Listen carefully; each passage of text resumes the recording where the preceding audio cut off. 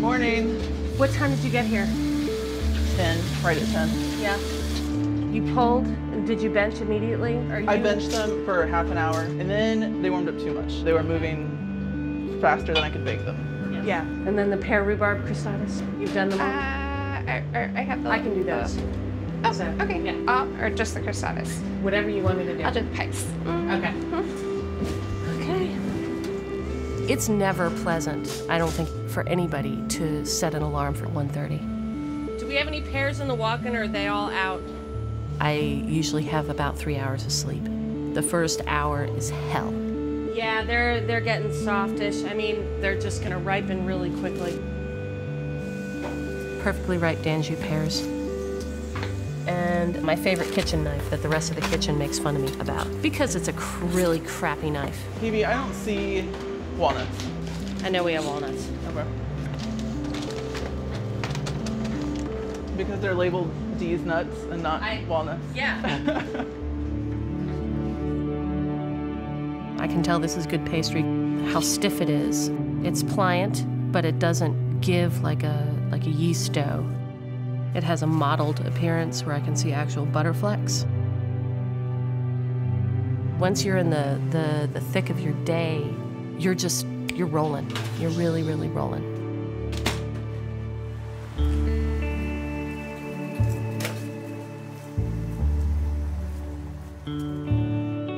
I had so little of a plan. I just thought, I'm gonna set it up so people can come and sit down and order a coffee and order a sweet and then leave. Sold first through a community-supported pie program. Then I sold at farmers markets and then opened the shop in 2010. I think we should sell about a half dozen. What drew me to baking initially was I had been a line cook and I hated it. I hated being the only woman in the kitchen, so when I had an opportunity to move over to baking, it clicked. It's a business of pleasure, whether it's scent or taste or memory. You know, a lot of baking is constantly battling memory. I never claimed to make a better lemon chess pie than someone's grandmother.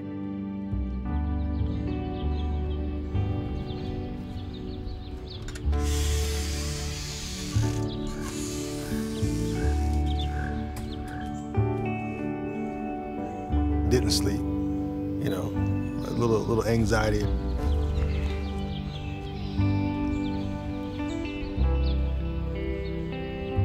Thoughts come here and there, ebbs and flows, in and out.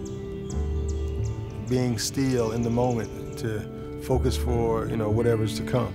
Hunter, your lunch is ready. Saltbox was basically trying to answer a question that my wife asked me. All right, babe, take it easy, love you. Have a good day. Bye, Mommy. Take it easy, love you. Take it easy, bye-bye.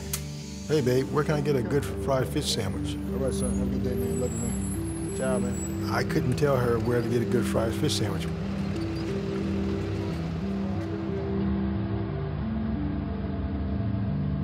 When I opened up Saltbox over on Mangum Street in Little Five Points, and Durham was on the verge of transitioning. You know, I've seen that happen. I've seen that sort of evolution in a city or small town. All of a sudden, you know, it's this way, and then it starts transitioning. Durham was healthy, so I felt comfortable. I felt like, okay, cool, this makes sense to me.